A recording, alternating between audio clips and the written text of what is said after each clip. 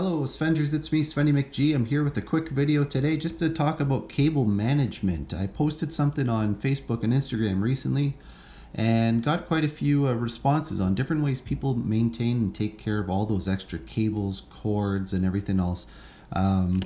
Again, so here we're looking at some different ones here. We've got a Nintendo and a PlayStation, some AV cables, we've got controllers, we have this one here is Sega. Looks like another Sega. You know, we've got the boxes here right at the end. Again, trying to maintain these, keep it from being just this one big junky mishmash, a la this box over here. So we want to try and keep things contained and down to a certain order. And I've seen a lot of different ways of people discussing it. Twist ties, using Velcro is always a great one because Velcro is nice and reusable, like twist tie. Zip ties, unfortunately, they're kind of a one-time deal, and of course with the zip tie, if you pull it too tight, you risk severing or snapping the cords, causing you know, just starting to shorten the life of the cords. So I have a certain way that I've been maintaining doing things, and so far it's been working out fairly well for me. So I'd like to discuss that a bit today. Let's have a look.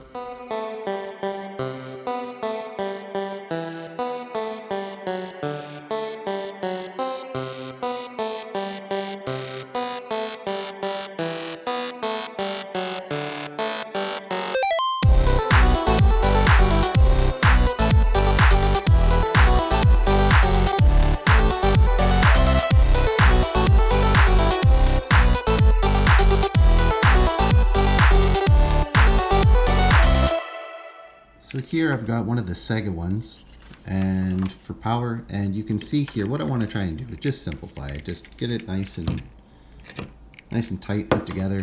So again, people have different ways. Some people like to wrap it around the boxes or just, you know, tighten it up. You can do that. Those are all good things. Everything you're going to see that I try to do today, I want to try and maintain the integrity of the actual cable here. Right here, this is where things always split. People put too much stress strain, pull this down. Once this gets pulled, I mean, you have pinch points here. A lot of times you always see split cables. We want to try and avoid splitting the casing because eventually once this casing part goes and then people are walking around just carrying these, you're pulling, you know, you're really risking pulling and wrecking the integrity of the cable itself. Those cables are meant to have electricity pass through them. They're not necessarily meant to be structural. That's where the casing comes into place here for protection. Also for safety. I mean, no one wants to get electrocuted. That's really is number one. But number two is going to be maintaining it just so that we don't have any issues and severing the cables underneath and not being able to actually use this anymore. So one method that I've kind of come through myself is, like I said, we want to keep this straight. What I do is put your hand through and then just start wrapping, and we're going to go gentle here. We're not going to try and, you know, see purple fingers, and we're just going to go around and around. And as you can see, I just continue and maintain. And again, we're keeping it, you know, going straight through here, so we're not going to have any pinch here. And how many times you go around really doesn't matter. What you want by the time you're done is a certain amount of cabling left over. And then what I'm going to do, I'm going to cinch it together. And then I'm going to just run it around a couple times. Again, how many doesn't really matter. And then we're going to insert through and then pull it a little bit taut. And there you have it. Now I can pull it right on here and carry it out, and we've maintained the integrity of the cable. And what I like to see too is sometimes, for example here, this is one of the power inverters here. This looks like it's going to be for a Sega Model 2, a Genesis Model 2. And I can tell by the yellow tip on the end, you get familiar with these after a while. This will not work on a Model 1. So that is important to me. If I have this cable sitting around somewhere and I pick it up, oh great, Sega, I need this. Oh, this isn't going to be the one I actually need. I want to be able to see the end. And again, that's something I've tried to maintain with wrapping these, so I can look at this. I have this hanging somewhere. I can say, hey, there's the Sega one. It says right on the box. There's the tip. Is that going to work? Perfect. For the sake of conversation here, just to show, of course, that wrapping technique isn't unique to Sega Model 2 controller or power supplies. Of course, this is a power supply. This was the original Model 1, so you can see it does not have the yellow tip to it. And this one is an original NES. And again, you can see there's really nothing too crazy going on here, but they are wrapped the same. They are going to hold the same.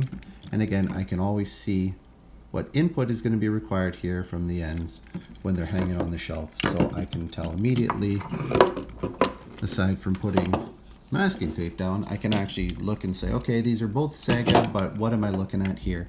And I can know myself, I can differentiate just by looking at the actual inputs coming from the units themselves. And even slightly more modern here, we have basic power connections for an Xbox or a PlayStation. Again, just simple inputs, but holding, maintaining that hand span, wrap it around, you know, left about an inch or so coming down from the bottom of the cabling. Now here, again, we're not so worried about you know, something snapping here, but it's just an organizational way of keeping these together and not having these lengths of cable just strewn about in a box somewhere. I know I can just pull this out. Here we go. It's for either a PlayStation or an Xbox power supply. Plug it in, ready to go. Now here again, I found this controller. Someone had wrapped this up for me, and while I always appreciate the help, again, having this just wrapped right around the controller like that, straight up, we're putting all the stress right on here, and eventually this is going to go, you're going to see severing right here. It's going to continue to pull apart, and unfortunately that's where, you know, we start to have failure. So again, I'm going to take the cord, we're just going to straighten it out, and so you're going to see the same thing where I'm going to try and maintain that. Now what I do here, I don't have to necessarily run the loop or I don't mind wrapping controllers up around themselves. But what I do is make sure that I maintain having a straight line coming right out of there. I don't want any kinks or anything to be pulling against the grain here with the controller. So I'm going to wrap it up, and I'm going to just slowly start to go around and maintain, and I'll go back across the other way with the controller. It really doesn't matter, like I said. Just trying to maintain keeping it straight out of the controller. Now with cube controllers, sometimes you can squeeze it up here and it'll sit. If you can get it to come and seat right in the loop, that's great too. But again, the whole premise is I don't want to try and do anything destructive here. I haven't had to use any other materials in order to achieve this. And you can see here, here's GameCube. But you can see I've been able to do the exact same here. This is a first party Sega Genesis controller. Same thing, just wrapped it up, maintaining, not putting any additional stress here. Sony PlayStation.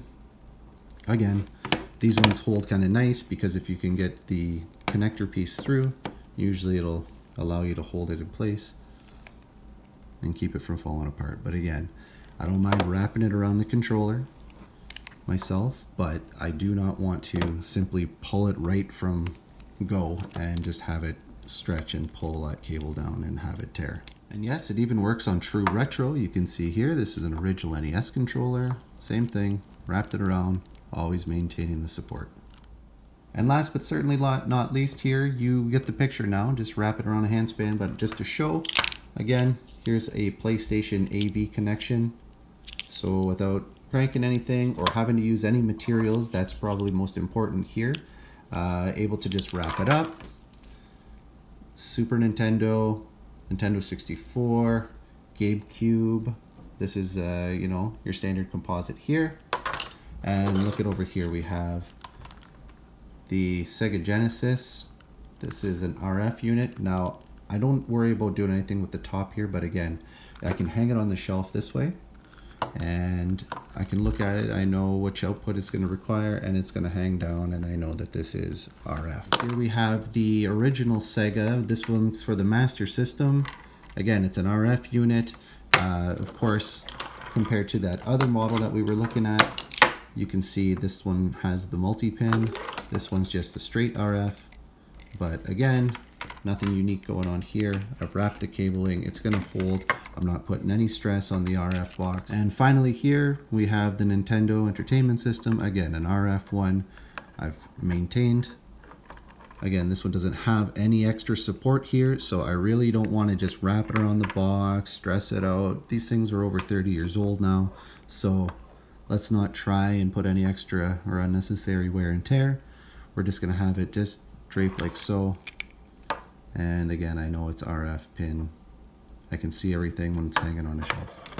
Apologies if you pick up any of that ambient noise here, but we do have my air exchanger going on. But here you can see these are just plain clear Tupperware bins, but this is the way I find easiest for now to organize my controllers.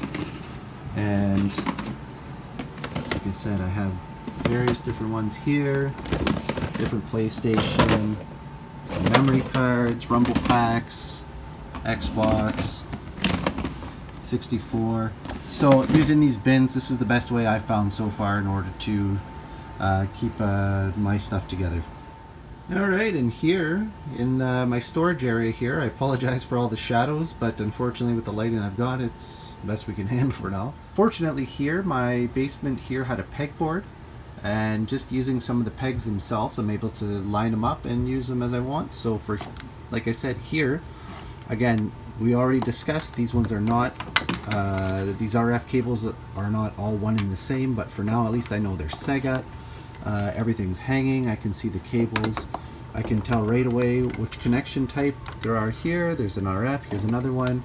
I've got some power supplies, lots and lots of Sega, of the PlayStation AV cables here, Nintendo right over here. So again, you know, I've got a lot of different cables here, but best way I find just to be organized is sorting everything out, and like I said, using this technique of wrapping it without having to use any other supplies. If I'm on the go, if I'm doing one of my retro video game nights out and about, I can wrap the cables back up. I don't have to run around and look for any other devices to try and maintain some sanity when organizing these cables. So hope that you found this little video helpful, and some of the tricks. If you think you have something unique that you do, please let me know, send me a message, and yeah, have yourself a great day. As always, take care, be good to each other. Bye now.